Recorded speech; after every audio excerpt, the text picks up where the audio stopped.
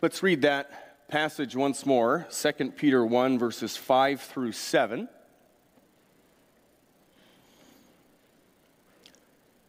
For this very reason, make every effort to supplement your faith with virtue, and virtue with knowledge, and knowledge with self-control, and self-control with steadfastness, and steadfastness with godliness, and godliness with brotherly affection, and brotherly affection with love.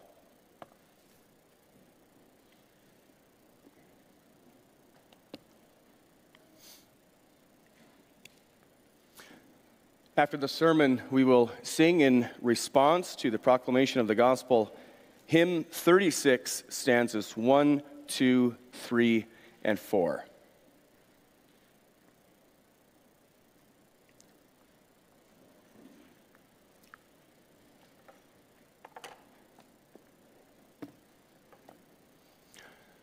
Beloved congregation of our Lord Jesus Christ, last week from this passage from 2 Peter, we were exhorted as those who have been redeemed by the blood of Christ, who have been welcomed in God's grace to a life of fellowship with Him. We were exhorted to truly live out the reality that we are partakers of the divine nature. What a remarkable and almost unbelievable thing that is, that this is who God has made us. Partakers of the divine nature, that God would draw us so intimately close to Himself and cause our lives to be lived with Him. You have become divine royalty. You have become heirs of God Himself. How amazing that is. God has lifted you up, as we read in this passage, lifted you out of the corruption of this world, out of a life of sin. He has rescued you from the depths of hell that we would have been destined for, and He called you to a life with Him.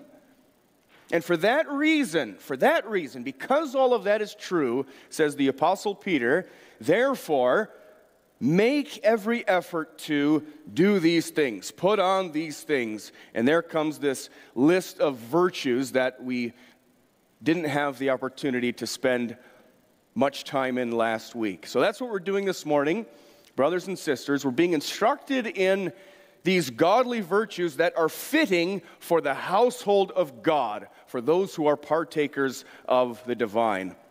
So that's our theme for this morning. Since you are partakers of the divine, strive for overall this aspect of godliness. So we have these list of virtues that ought to be present in the Christian life. These are the fruits, these are the results of being partakers of the divine nature. We're being commanded here not to sit and wait to see these things, but we're being commanded and instructed to strive, be eager to cultivate these things, be eager to add one of these to another. And now, this must be said, we must remember this. This is a command. Strive for this. Be eager to cultivate these things, but do not forget that these things are gifts of grace. God gives these things to us, but He also commands us to pursue and cultivate them. There's no contradiction here. God gives these things as gifts of grace while commanding us to pursue them and while helping us to really lay hold of them. So let's go through these. We'll read from the beginning here. For this very reason, make effort to supplement your faith with virtue, virtue with knowledge, knowledge with self-control, self-control with steadfastness, steadfastness with godliness, godliness with brotherly affection, brotherly affection with love. Now, I want to mention a few of these we're going to take together, paired up a number of these because they are so intertwined with one another. So example, the idea of faith and knowledge. They're so intertwined together, we'll take those together. And those are the first ones that we'll meditate upon this morning. Faith along with knowledge. What is faith? Well, for those of you who have been catechism students for years and years and who have become very familiar throughout your life with sermons that follow the framework of the catechism, we remember the definition of faith that is given in Lord's Day 7. What is true faith? Well, true faith is two things. Number one, it is a sure knowledge. It's a knowledge of the gospel, all that God has revealed to us in His Word, but it's also a firm confidence. It's trust in God. So we are being commanded to cultivate an absolute trust in God in all circumstances. Now, how does this come about?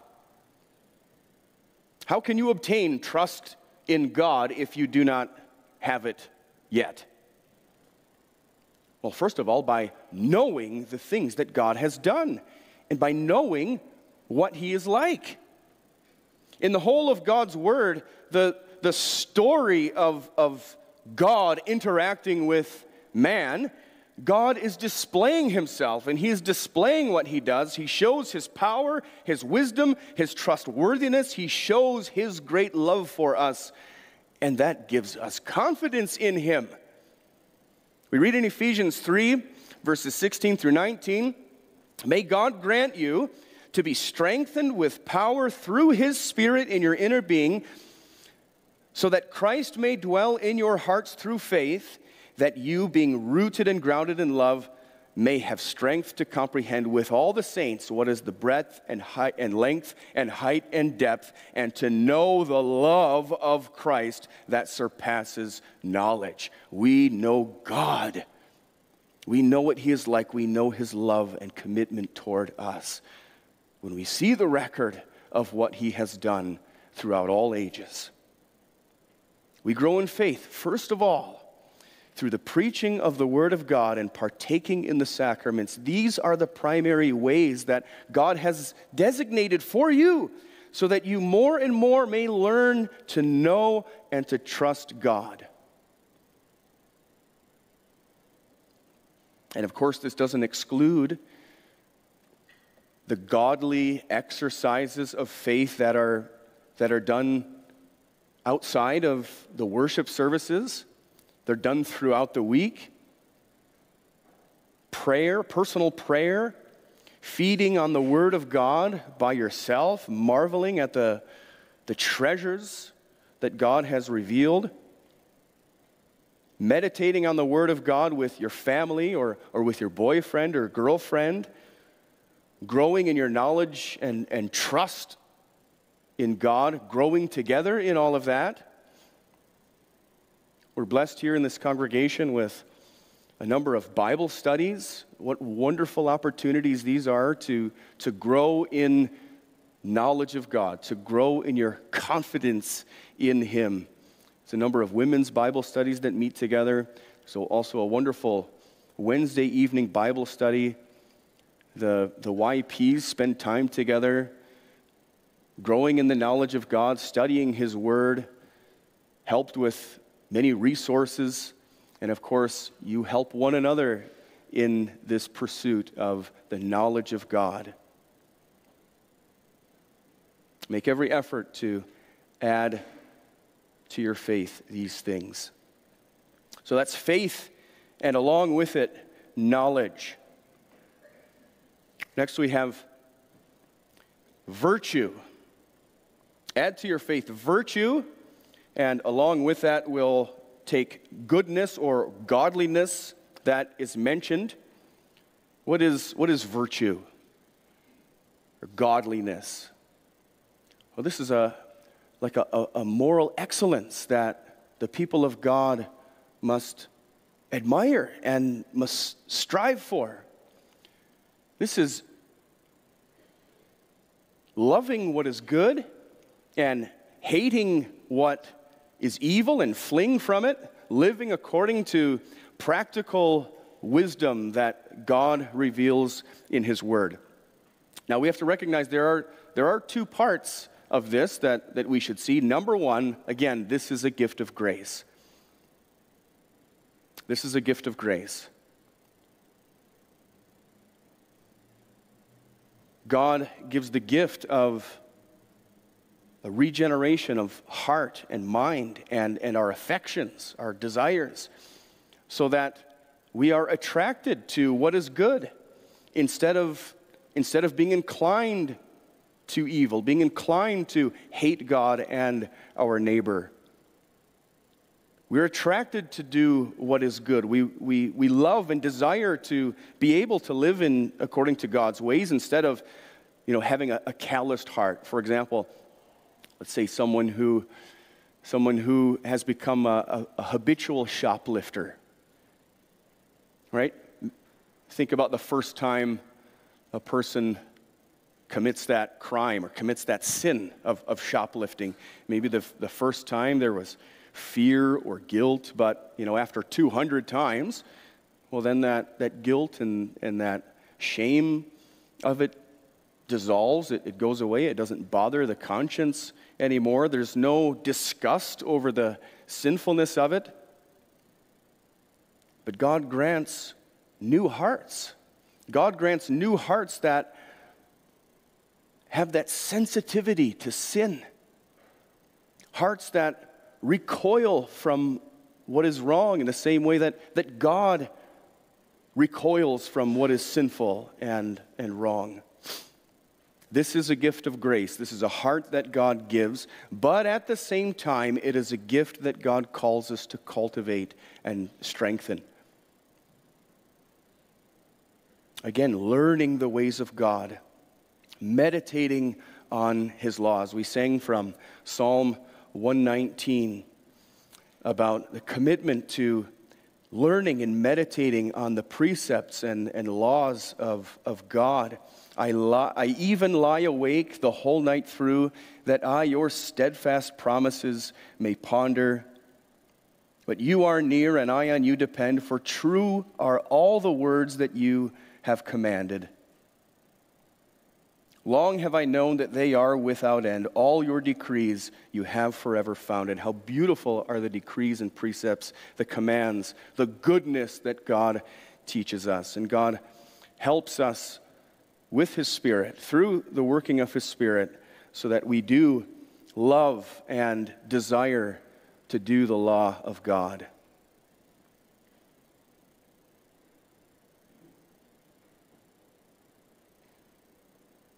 What an amazing thought that is when we've heard the commands of God again this morning, and we know which ones we're especially inclined toward. We know our weak spots. And the promise that God gives is that He changes our hearts in respect of those sinful inclinations that we have to fight against all the days of our lives. He promises that we will be more and more conformed after the image of our Savior Jesus Christ. You will be more and more like God in doing what is right, godliness.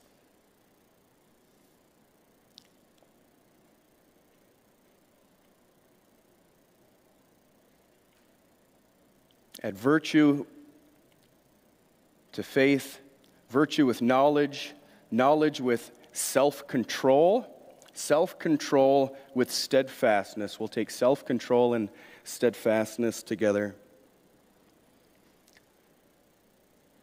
Self-control is the outworking of this victorious proclamation of the gospel that you are no longer slaves of sin. That is one of the most wonderful aspects of the gospel, isn't it? That according to our nature, we were inclined to sin. We were inclined to hate God and neighbor with absolutely no power in ourselves to do anything at all but sin. This is the illustration that we receive in the story of the Exodus that we are also in the process of working through, the helplessness of the people of Israel to free themselves from the bondage of slavery. They were completely in Pharaoh's clutches, and they could do nothing to free themselves from it. But God, by a mighty hand and an outstretched arm, freed them from sin, or freed them from slavery, and gave them a new life with him. The gospel is that Jesus Christ was sacrificed to free us from that kind of slavery, that kind of helplessness. Not only washing our sins away, not only forgiving us and sort of giving us a clean slate, but breaking us free from the dominance that sin would exercise over us. How helpless we feel sometimes when we stumble, when we fall into temptation.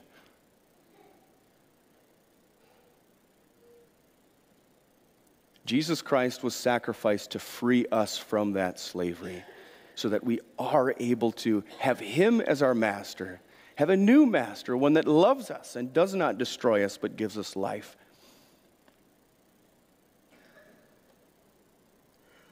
It is on the one hand a gift of grace. It is God's act of salvation, granting liberty so that we are able to overcome temptation. We must believe this wholeheartedly. God promises this. God does grant this to each one of us. But again, on the other hand, it is a gift that God teaches us to cultivate. When you trustfully begin to practice this, you recognize God's hand in it. You recognize his sustaining hand, his power in your life, the work of the Holy Spirit in your heart. And what does that give birth to? When you recognize that it's not me doing it, but God is enabling me to have this self-control that I didn't have before.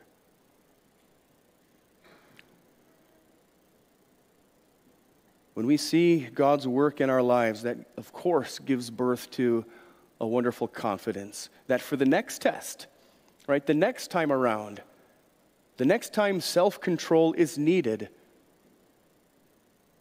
God will be there. God will strengthen you. You will become steadfast in your life of holiness. Now, finally, brotherly affection and love.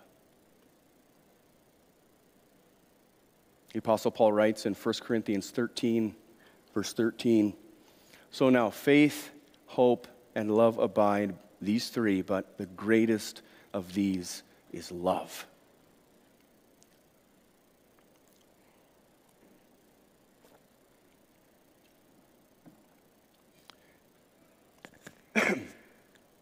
Love is the ultimate, the supreme outworking of a new heart and mind that we are given by the power of the Holy Spirit. It is at the core of being an image bearer of God. And brotherly affection, love for the saints, love for your brothers and sisters in Christ is especially in view here. God calls us all to live out what he has made to be true. He has brought us all together. He has made us part of one household, the family of God, the household of faith, and our devotion to one another, it ought to reflect that, shouldn't it?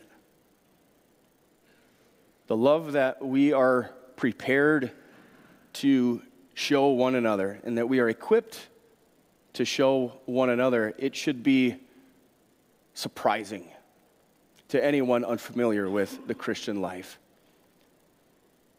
It should be strange, the kind of things that we are willing to do for one another.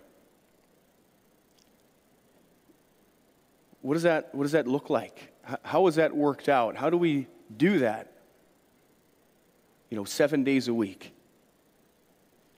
Well, we all belong to this congregation, right? What does that mean? We all have our names on a membership list. Is that as far as it goes? Of course not. It means we have a profound kind of unity that causes us to be incredibly committed to one another. We are, on the one hand, united to Christ by His Spirit, and so now we are also united to one another by that same Spirit. That is a powerful thing. We are one entity, almost one living being by nature now, and it's in our nature to love one another, not just in words, but also in deeds, as we hear every time we celebrate the Lord's Supper. That fellowship that we enjoy and see at the table is something that should be lived all the days of our lives together. How can we do this? Well, you show your love and devotion to each other by spending time with one another. Primary is worship together. Worship the Lord together. Assemble together with one another and with our God Himself. Do not neglect meeting together. Engage with your brothers and sisters before and after worship services. Share with each other. Learn each other's lives. And then you are able to know how to pray for one another and serve one another. It's a service that we render to one another out of love, having genuine concern for the well-being of the people that God has united us to. I mentioned this last week. Ask your ward elder, your ward deacon, how you may be of service in your own ward or more broadly throughout the congregation. And elders and deacons, this is a task that has been given to you. Equip the saints for works of service. I mentioned Bible studies and YPs earlier. Yes, this is wonderful for your own growth in faith, in knowledge, but this is also a tremendous act of love that you are carrying out for each other. You are growing in faith, in knowledge, not only for your own sake, but for the sake of the one next to you, to help them grow as well. Live in every way together, sharing the gifts that God has given to each one of you, using them cheerfully and lovingly for each other's well-being. And what blessings abound when we love one another with that kind of love. Now, we've been instructed about what our life should look like. We can recognize what sort of life is fitting for the household of God, for partakers of the divine nature. Hearing all of this, what does that cause in your heart? What reaction do you have hearing that you are being called and instructed, commanded to put on all of these things, put all of these things into practice? What does that cause in your heart? Well, on the one hand, maybe your heart sinks a little bit. When we reflect on our weaknesses and shortcomings, we think about the sins in our lives that seem to get us every time, and we think about all of the ways that we know we should have been serving one another and just didn't for whatever reason. We feel so far from the righteousness that shines from God. We're so far from that. We might compare ourselves to the holiest ones in our lives that we know, and we think, man, I am so far from that. So is this even me? Well, Peter's purpose with this list of virtues here is not to drive you to despair. It's rather the opposite. Right? The sin in our minds wants to deceive us and and make us think about these virtues incorrectly. The sinful way of reacting to this is to say, oh man, like I'm in a bad way here, and I need to do all of this, and then I will be acceptable to God. And until then, like, it doesn't apply to me. I'm out of the picture. That is false.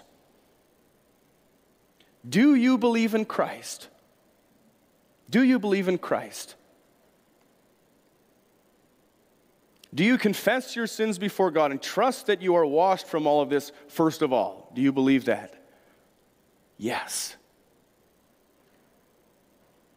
Paul is writing this in verse 1, to those who have obtained a faith of equal standing with ours by the right, not our righteousness, but by the righteousness of our God and Savior Jesus Christ. You are never so dead in your sins that you are beyond the reach of the grace of God.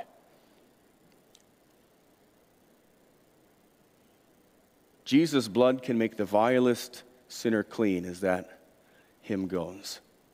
If you are a sinner, like everyone here is a sinner, his blood can wash you clean. Believe this. Then these things are yours. Maybe you have not seen the full outworking of all of these virtues. You haven't seen them spring to life in you yet.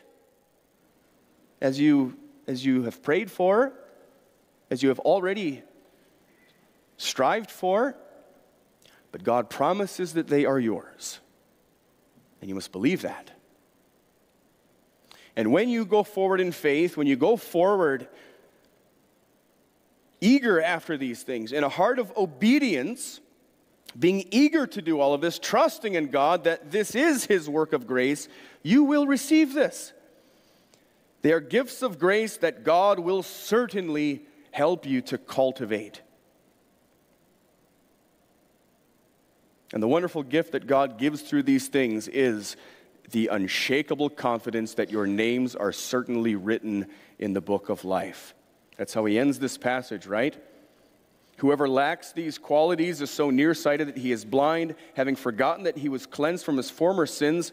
Therefore, brothers, be all the more diligent to confirm your calling and election, for if you practice these qualities, you will never fall, for in this way there will be richly provided for you an inheritance into the eternal kingdom of our Lord and Savior Jesus Christ. These things are evidence of God's work, evidence of God's calling and election.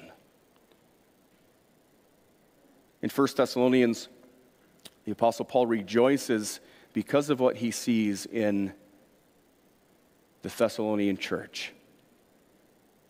We give thanks to God always for all of you, constantly mentioning you in our prayers, remembering before our God and Father your work of faith and labor of love and steadfastness of hope in our Lord Jesus Christ. For we know, brothers and sisters, so because of that, because we see this, we know that you are loved by God, that He has chosen you, because our gospel came to you not only in words, but also in power and in the Holy Spirit with full conviction.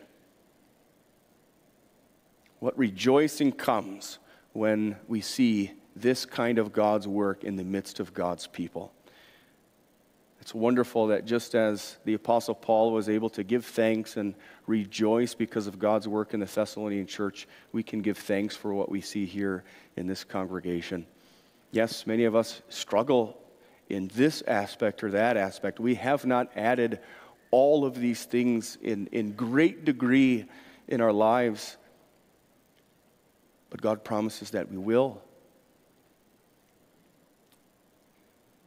And we see them here in this congregation.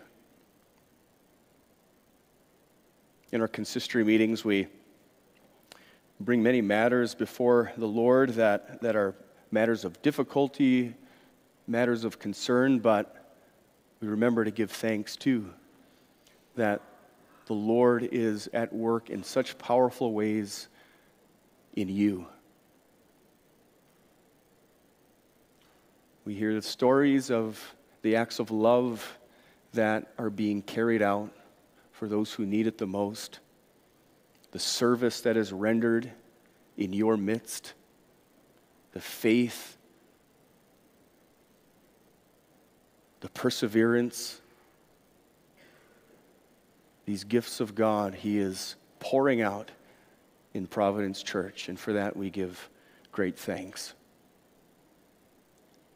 This is making our calling and election sure.